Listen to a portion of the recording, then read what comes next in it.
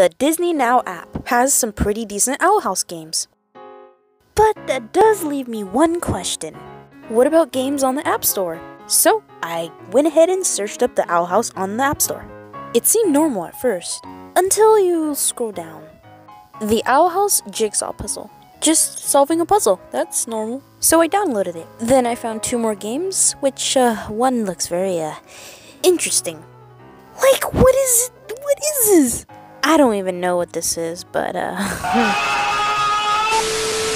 who's ready to solve some puzzles? They actually have a wide variety of puzzles. I was surprised. I went with the Grom puzzle, and as I guess, a normal puzzle. And there we go, it only took me 1 minute and 30 seconds. Next game. Super Loose Adventures. It's gonna be fine. It's gonna be normal. It's okay. It's gonna be fine. When did Loose learn how to skate? I mean, get it, I guess.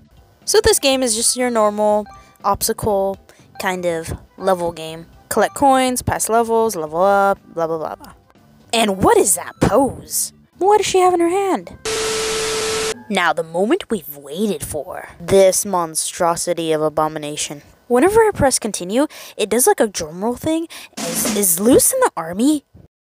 Where are we? Are we in San Francisco fighting a war? And what am I even shooting out? What the heck are those? And I already got hit. Oh, wow. Great start. I feel like I'm playing Cuphead. I bet if I put some like music over it, it's gonna be just like Cuphead. What in the Hildeberg? And what are you? Oh no, I'm dead. Mission failed. Oh, we're in new territory now. And we're fighting candy corn flies. Cool, normal. That's really normal. To summarize this game, it's basically Cuphead x Owl House. That's pretty much it. If you enjoyed this video, why not give it a like?